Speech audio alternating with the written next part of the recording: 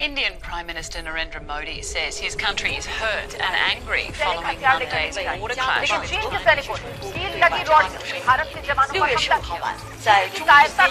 The disputed Kashmir region is the first deadly clash on this border in 45 years. Devious China has broken the peace after 45 years. Hello, I'm Richard Gisbert, and you're watching The Listening Post, working from home. Here are some of the media stories we're covering this week. China, India, and the border dispute that turned deadly. What is actually happening on the line of actual control? Advertisers pull the plug on Facebook, temporarily at least. They say it's their way to get hate messages off the platform. It's called neo-Ottoman cool. Turkey is exporting its history through epic TV adventures from the days of empire, and paying lip-sync service for 1 million people to the President of the United States. The two most populous countries in the world, China and India, are dealing with the fallout of the first deadly border clash between them in almost half a century. 20 Indian soldiers were reportedly killed, some clubbed to death, by Chinese forces in a pitched battle on what's known as the Line of Actual Control, the LAC. What we do not know is just about everything else. The confrontation took place in the middle of nowhere, at 14,000 feet of altitude, on a Himalayan mountain that journalists cannot get to, and the two governments are saying very little. So the Indian news media are doing their thing, speculating, talking boycotts, urging their political leaders to wage an economic war against China. On the other side of the disputed border, the coverage is almost non-existent. This is a story about narratives and two governments that in their own ways are out to keep a lid on this conflict before it gets out of hand. Our starting point this week is the Sino-Indian border. Even in the year 2020, with everything that has happened, this story is in a category of its own. A border clash between two nuclear powers with a combined population of more than 2.7 billion. Their soldiers engaged in hand-to-hand combat, at least 20 lives lost. A conflict with enormous implications that we know almost nothing about, since it happened in the most remote place imaginable, an almost unpopulated corner of the Himalayas. The terrain is very remote, with the exception of troops from either side. There's very little vegetation or human habitation. The Indian government hasn't allowed press to visit the area, and the details that we are getting are trickling from sources in the Indian army. The army has been given some information confirming that the episode did take place, but in terms of a statement from the External Affairs Ministry, that's not taken place so far. The internet in the area has been shut down, and there's barely any communication available to the people living in the area, and that's been a problem for the journalists as well. So we have to rely on sources on the Indian side, as well as whatever we are hearing from the Chinese side in their state media. But we know way more from the Indian side because of the press freedom in India versus China. This conflict goes back more than a century, but it hasn't claimed lives since 1975. The so-called Line of Actual Control separating China from India is the world's longest disputed border. The question of who controls what territory elicits different responses depending on who and when you ask, or whether you're in Beijing or Delhi. Only one national leader has been heard from on this confrontation, India's Narendra Modi. Citizens accustomed to the Prime Minister flexing his nationalist muscles on issues like this got something a little different. What we have is a Prime Minister who calls an all-party meet and ends it with the statement that there has been no skirmish and nobody's crossed into the border and there's nobody on our side. न वहाँ कोई हमारी सीमा में घुस आया है। लद्दाख में हमारे 20 जाबाज शहीद हुए, लेकिन जिन्होंने भारत माता की तरफ आंख उठाकर देखा था, उन्हें वो सबक सिखा कर गए। We are talking about dead soldiers. There are bodies in bags. He was trying to say, okay, this is over. If I don't admit it, I don't have to explain it. I don't have to be accountable for it. But statements by the Indian Prime Minister do not remain confined to the contexts in which they are made, especially when they are televised. राष्ट्रीय सुरक्षा के लिए जो भी जरूरी कार्य है. The inadvertent effect of that statement was that the Chinese side ended up with the conclusion that the Indian side is admitting, indeed, that the Chinese PLA had never entered Indian territory, and that was used as an evidence to make an argument it's the Indian side that's the aggressor. The Chinese seized his video, put subtitles in it, and released it to their audiences and to the world on social media platforms. It was almost as though he was speaking the script written for him by the Chinese government. But if India releases all the gruesome details, it might incite people to demand sterner action from the Indian government, which could potentially escalate into a war. So the Indian side is wary for that reason. The Modi video that circulated on Chinese social media was put there and helpfully subtitled by the Communist Party's youth wing. The more traditional news outlets Beijing controls have been almost invisible on this story. The Indian media are China's polar and ideological opposites. In India, the market rules. There are more than 450 24-hour TV news channels there, almost all of them privately owned and ratings-driven. They set the global benchmark for collective bellicosity on the airwaves.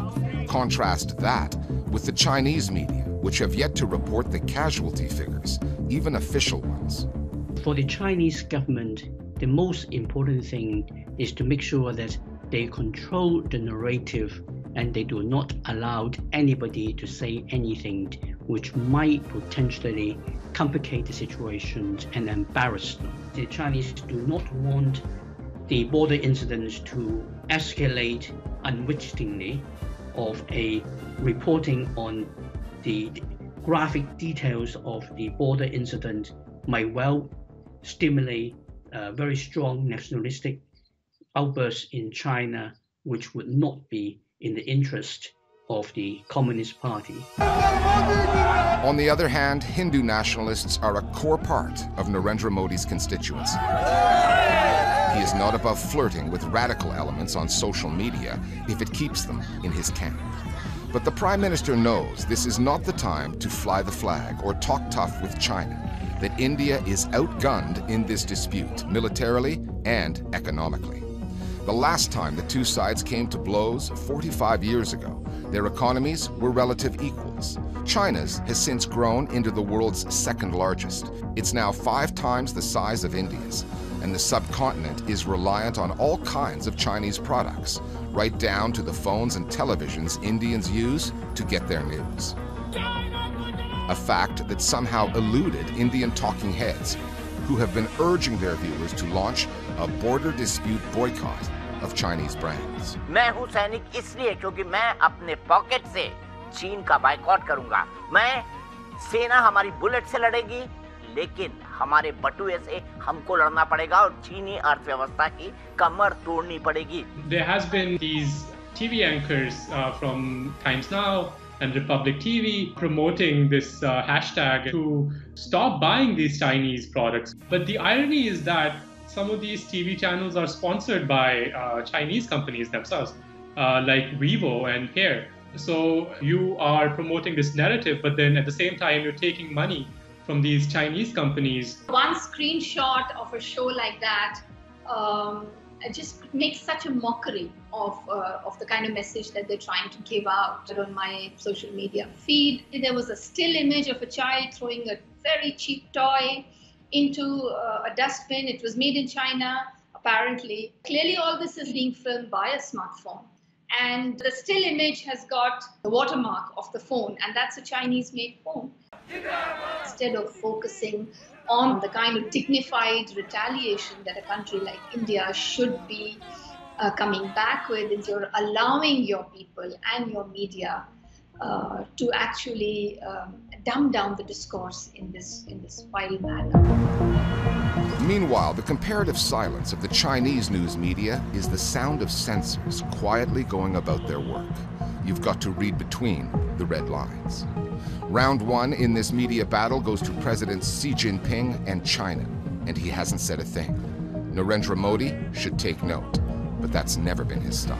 The damage to India is monumental, and he should go on television and try to undo that damage. There was a cartoon published in an Indian newspaper the day after Modi made his remarks. It showed 20 Indian soldiers watching television in heaven and wondering why they died. And the Chinese absolutely love that. So the Prime Minister of India is being used as an asset of Beijing's. He didn't aid them, he abetted them. It was surreal. It would be called surreal if it wasn't the only reality available to us. We're discussing other media stories that are on our radar now with one of our producers, Flo Phillips. Flo, some major companies announced this past week they're pulling their advertisements off of Facebook. So what's going on here? Boycotting is what's going on, Richard. Big names like Ben & Jerry's, Patagonia, North Face. It's a growing list of advertisers who say that they're going to stay away from Facebook for the entire month of July over the platform's failure to do more to remove hate speech. It's all part of a new campaign called Stop Hate for Profit, a group formed after the killing of George Floyd and the subsequent protests. The organisers, which include the ADL and the NAACP, put out this joint statement. The social media company is amplifying the messages of white supremacists, permitting incitement to violence, and is failing to disrupt bad actors using the platform to do harm. Now, there's been a lot of criticism over Facebook, including some from CEO Mark Zuckerberg's own staff, over its failure to take action on inflammatory posts from, among others, President Trump. And what impact is this boycott likely to have on the company's operations? 99% of Facebook's revenue comes from advertising, almost $70 billion last year alone. So the campaign organisers are hoping that by encouraging companies to boycott, it's going to give Facebook the incentive it needs to change. In order to really make a dent on the company's revenues, however, Stop Hate for Profit would need buy-in from thousands of businesses. Facebook says that it's, quote, taking steps to review our policies, ensure diversity and transparency when making decisions on how we apply our policies and advance racial justice and voter engagement on our platform. But how many times have we heard this kind of talk before? And one industry that's yet to join this boycott is politics. The U.S. elections are just 5 months away now. What's the likelihood of those election campaigns being able to wean themselves off of Facebook? Not much. Both Biden and Trump are all over the platform. Biden has actually spent $1.6 million on Facebook ads in a single day this month. Now, one of those ads, which ran for a couple of days last week, took issue with what Trump has been saying about racial unrest in America. Biden accused the president of fanning flames of, quote, white supremacy, hatred, and violence, thereby implicitly referring to platforms like Facebook, where, of course, the Biden campaign is heavily invested. Okay, thanks, Flo. It's been on the air for 5 seasons now. There have been more than 400 episodes. And with hundreds of millions of viewers, Dirilish Ertuğrul, or Ertuğrul's Resurrection, is one of Turkey's biggest television exports yet. And this is a country that's among the top exporters of TV content in the world. Dirilish Ertuğrul is a historical epic. It's set in the 13th century. It's on the founding of the Ottoman Empire. The show cashes in on a wave of nostalgia and fascination for that era, what's known as neo-Ottoman cool. But given the topic, the time period, and the current geopolitical context, there's a propagandistic feel to the show and others like it that plays right into the hands of Turkey's ruling party, the AKP, and President Erdogan's own brand of Turkish nationalism. The Listening Post's Meenakshi Ravi now on how history, politics, and entertainment collide in Turkey's Ottoman epics. Every community, every nation has a trove of key stories, alluring magnetic narratives that are retold time and again. Elizabeth, Queen of England, Ireland, and France. In Britain, there are stories of royalty, from the past to the present.鋼の意志のつもりだろうがどこまでもつか。いずれにせよ、お前は全てを吐くことになる。In Korean popular culture, the campaign for independence from Japan is a recurrent theme. Osmanlı'nın yeni topraklar keşfetmekteki arzusu, ilahi kelimetullah inancımızdan feyz almaktadır.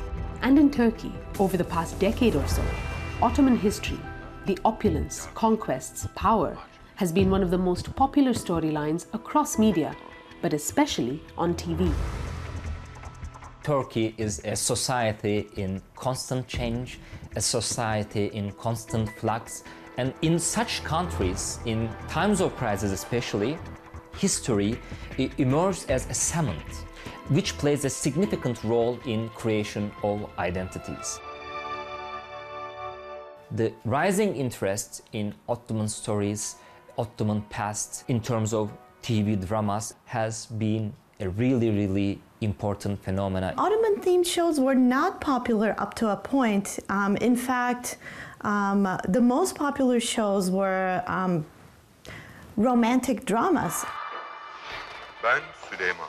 And then suddenly, around 2011, Magnificent Century or Muhteşem Yüzyıl became a big hit. That has been a catalyst for this change, and we're seeing more of the Ottoman-related, Ottoman-inspired shows in Turkish television. Magnificent Century was an unqualified success, an international hit, watched by tens of millions across the Middle East, Asia, and Latin America. It put the country's TV industry and the dramas it produces, dizis as they're called in Turkish, into the big leagues. That was back in 2011. 4 years later, Diriliş Ertuğrul, or Ertuğrul's Resurrection, came on the air, confirming the international appeal of dizis and opening up new markets. In Pakistan, for instance, अगर हमारी मुलाकात न हुई, तो सबके लिए मुश्किल हो जाएगी बहुत. The series gets blockbuster ratings on PTV, the state broadcaster there. The plot of Ertuğrul is centered around the founders of the Ottoman Empire. Biz Türküz. İmdiye de korkmadık. İmdiden sonra da korkmayacağız. Telling stories about the founding of the Ottoman Empire. One aspect of the popularity of these series is that they show the Middle East, the Muslim cities at the center of the world, contrasting with portrayals of the West as weak and divided. In Ertuğrul, we see the defeat of the Crusaders. These themes of kind of Islamic pride definitely contribute to its popularity, and Pakistan is a good example of that. Diriliş Ertuğrul being popular specifically in the Muslim world is fascinating by itself. Well, there are a couple of elements to look at why. The first one is cultural proximity. There's so much cultural overlap between Middle Eastern neighbors and Turkey.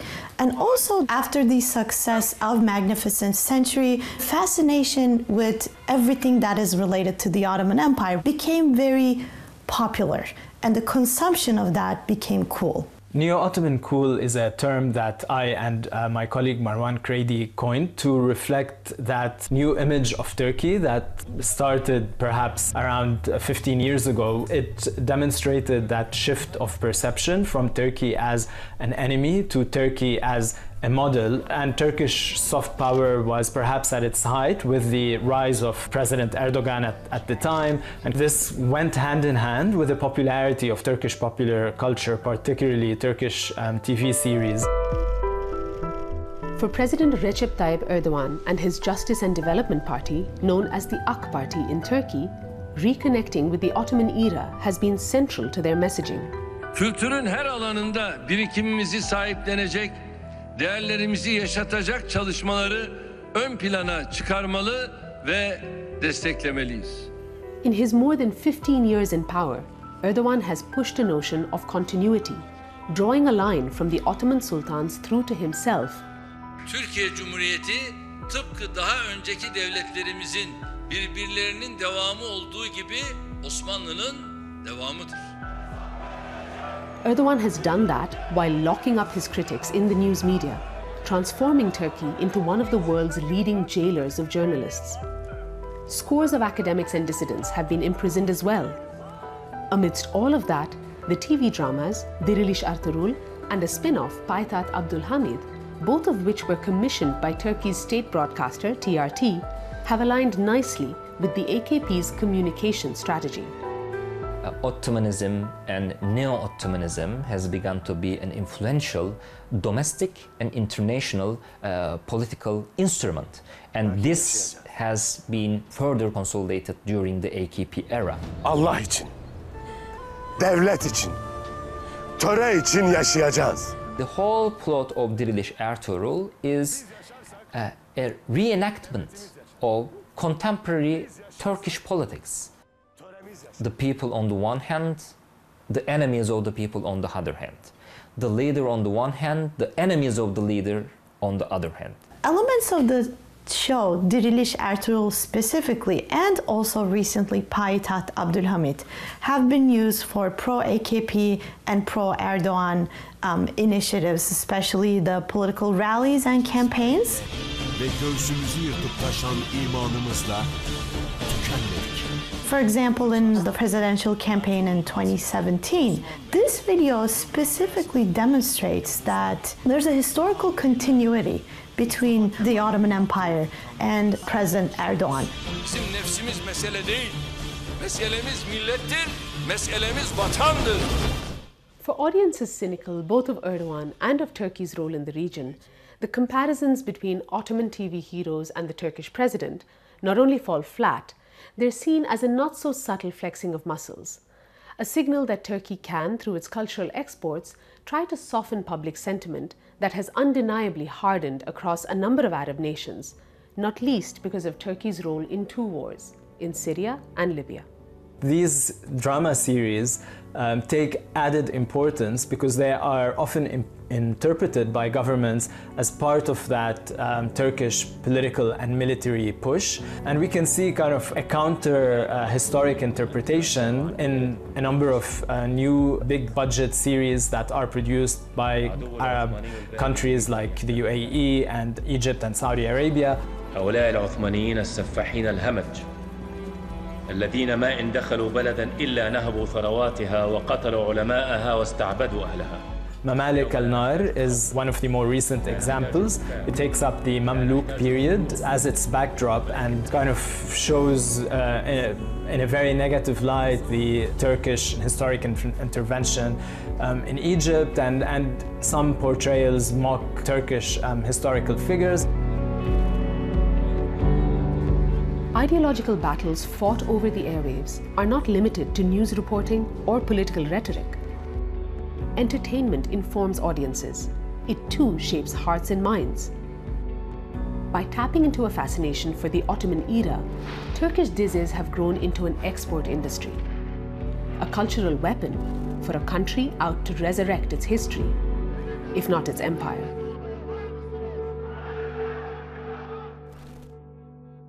And finally, they say that imitation is the sincerest form of flattery, unless it's lip syncing and your name is Donald Trump. There's something about the way that President Trump delivers a soundbite, taking his words, having them coming out of someone else's mouth, that makes truth sound much stranger than fiction. Sarah Cooper, an American comedian and author, has got this formula down. So we'll leave you now with her latest TikTok treatment of Trump boasting about the amazing crowds he expected at that rally in Oklahoma, which flopped spectacularly. And watch out for the Dr. Evil reference. It's in there. We'll see you next time here at the Listening Post.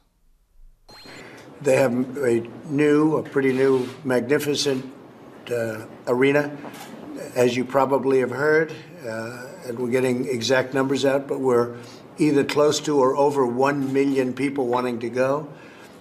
We have a 22,000-seat arena, but I think we're going to also take the convention hall next door, and that's going to hold 40,000, so we'll have 22,000 plus 40,000, which would mean that we'd have over 900,000 people that won't be able to go, but hopefully they'll be watching. But it's an amazing, nobody's ever heard of numbers like this, and we expect to have, it's like a record-setting crowd. We've never had an empty seat, and we certainly won't in Oklahoma.